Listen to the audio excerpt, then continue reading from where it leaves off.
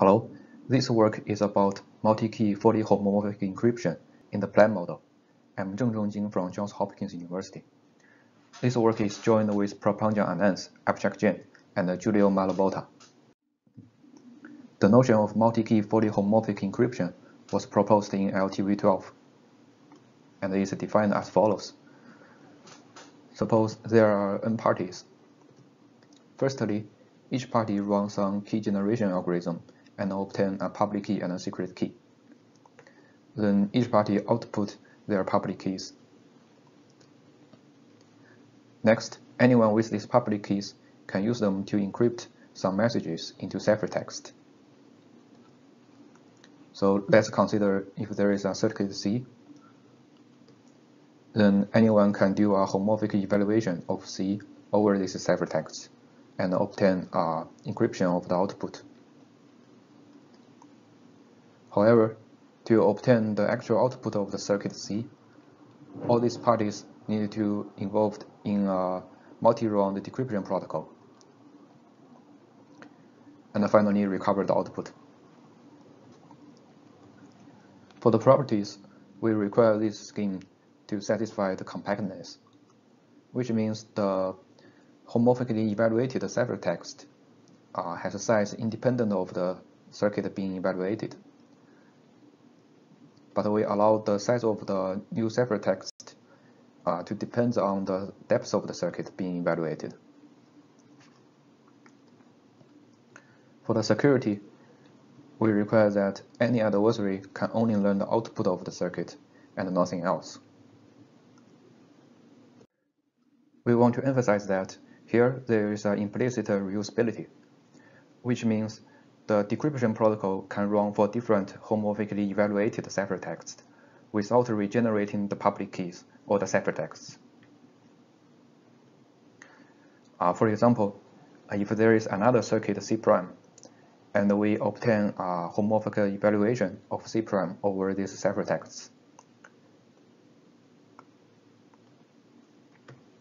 then to decrypt the homomorphically evaluated ciphertexts, all these parties only need to do another decryption protocol and finally recover the output of C'.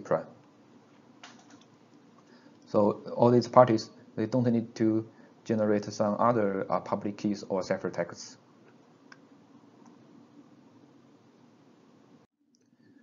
Later, in the work of MW16, they proposed the multi-key FHE with one-round decryption property. So instead of doing a multi-round decryption protocol in the previous work, in MW16, the decryption protocol is in one round, where each party outputs some partial decryption of the homomorphically evaluated ciphertext. And finally, all the parties with this partial decryption can publicly recover the output of the circuit.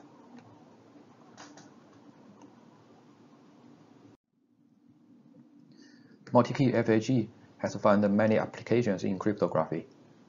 The first application is two-round multi-party computation in MW16. And later, this notion was also found useful in other areas. For example, it's also used in the spooky encryption and the homomorphic secret sharing, obfuscation and functional encryption, multi-party obfuscation, and homomorphic time lock puzzles, ad hoc multi-input functional encryptions, etc.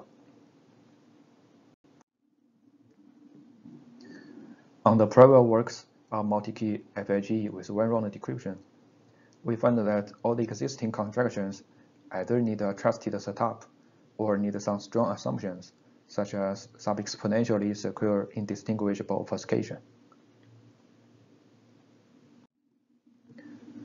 So we raise the following natural question. In the plan model, does multi-key FHE with one-round decryption exist?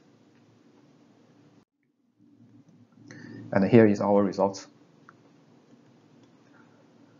Our first result is a construction of multi-key FHE with one-round decryption in the plan model from learning with error, ring learning with error, and a decisional small polynomial ratio problem. And for this construction, we also achieve a constant number of party multi-key FIG from only LWE. For our second result, we show a construction of a multi-party homomorphic encryption from LWE. So this is a notion we introduce as a weakening of multi-key FIG. We will introduce this new notion in the next slide. Now we introduce this new notion of multi-party homomorphic encryption as a weakening of multi-key FIG. This notion is very similar to the multi-key FIG in the sense that it also has a public key generation phase, and anyone can use these public keys to encrypt some messages and obtain some ciphertexts. Now, given a circuit C, one can also do the homomorphic evaluation of C over these ciphertexts and obtain an encryption of the output. And it also has a one-round partial decryption procedure, where each party can output some partial decryption of the new ciphertext. However, for the public recovery, instead of only takes the partial decryptions as input, this new notion allows the public recovery to also take the circuit being evaluated as input. However, this notion is still non-trivial, so since it already implies two-round reusable multi-party computation with compact communication complexity. To obtain our results, here is our approach.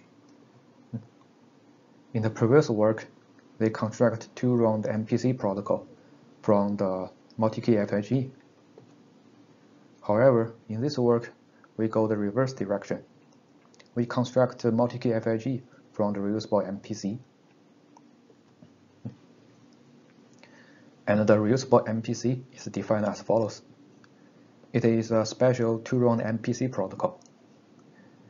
So in the first round, as any two-round MPC protocol, every party outputs some encoding of their own private inputs.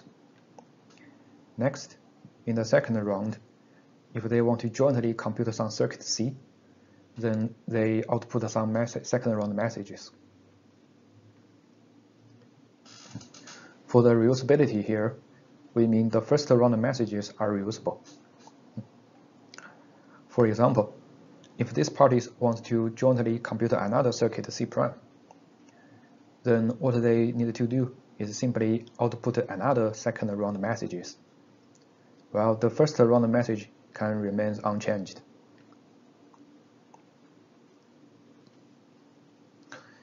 The notion of reusable MPC was also proposed and constructed in the BL20 from Binomial Maps, and also in the recent work of BGMM20 from the decisional Diffie-Hellman assumption, or any succinct first-round message MPC. In this work, we try to construct a reusable MPC from one-time MPC. However, to make our transformation work, we need the one-time MPC to satisfy a special succinctness property that I will explain later. For the rest of the talk, I will show you the construction of the reusable MPC to the multi-key FIG first, and then I will show you the transformation from one-time MPC to the reusable MPC.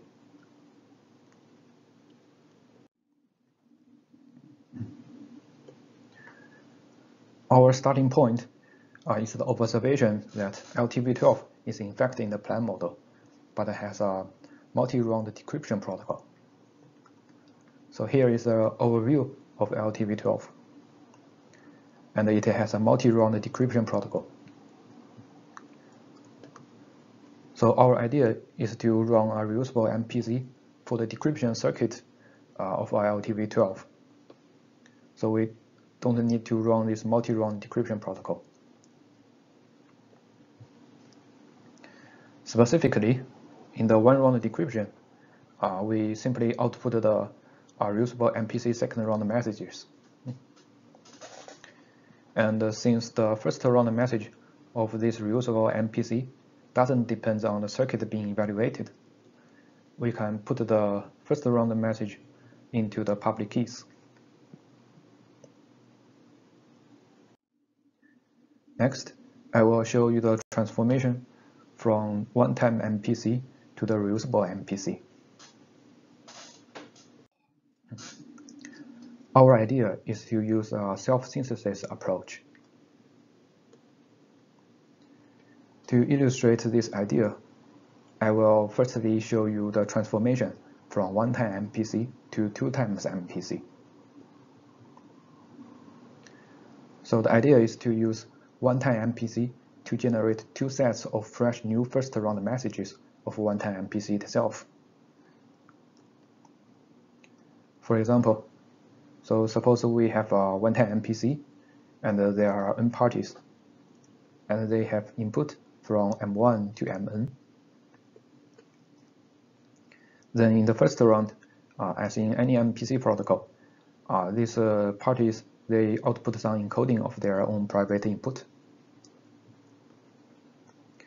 Next, they consider the following circuit G, where G takes the messages M1 to Mn as input, and output two sets of fresh new first-round messages of one-time MPC. So in the second round, these parties, they jointly compute the circuit G. And after the second round, they obtain the output of G, which are two sets of fresh new first-round messages. So they can use the first set for the first time use, and use the second set for the second time use. However, if we try to use this idea, we will encounter a problem. So since we can only obtain the sets of fresh new first-round messages after the second round, all these parties, they need to involve in a third round to compute the actual circuit they want to compute. To solve this issue, we borrowed ideas from the recent works. So we apply the round compression techniques. So the idea is to gobble the third round next message function next I to compress the protocol into two rounds. Now here is an overview of our initial attempt. Instead of, for the circuit G, instead of output the new first round messages directly, we output a label of it. And also in the second round, we output the gobbling of the next message function.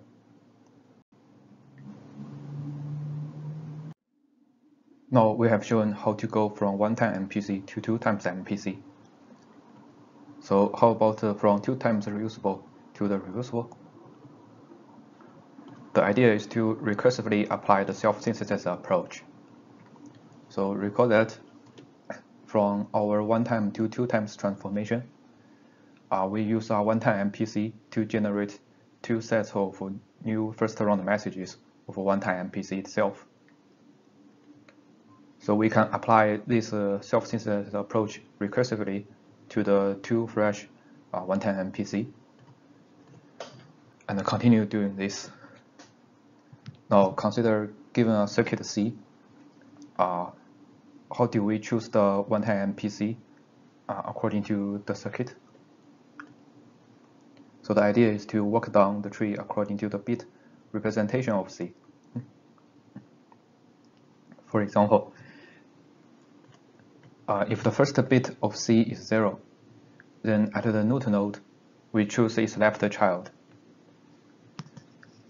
And if the second bit of C is 1, then in the next step, we would choose its right child. We continue doing this until we reach the leaf node of the tree, and we evaluate the circuit on that one-time MPC.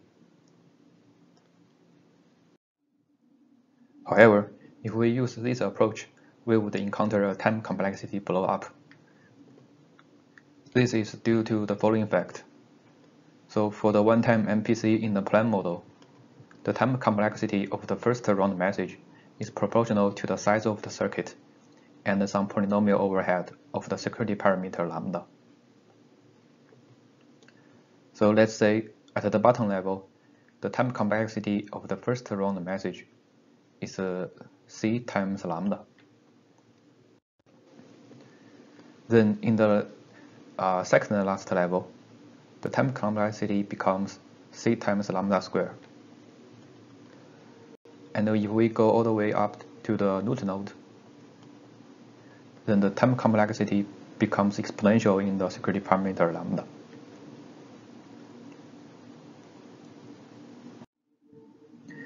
To solve this issue, we firstly identify the necessary condition for recursion. We find that if we assume the one-time MPC is succinct, which means its round complexity of the first round message is independent of the size of the circuit being evaluated, then such a recursion can go through. And we also observe that the MPC construction in the work of MW16 satisfies this succinctness, but their construction is in the CRS model. So we use the different MPCs at each tree node.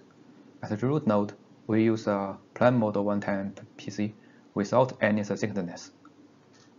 But for the rest of the nodes in the tree, we use the succinct MPC in the CRS model.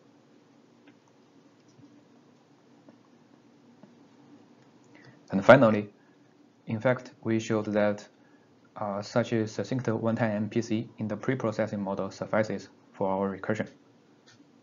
This is because we can generate such a CRS in the MPC. And this concludes our generic transformation. Thank you.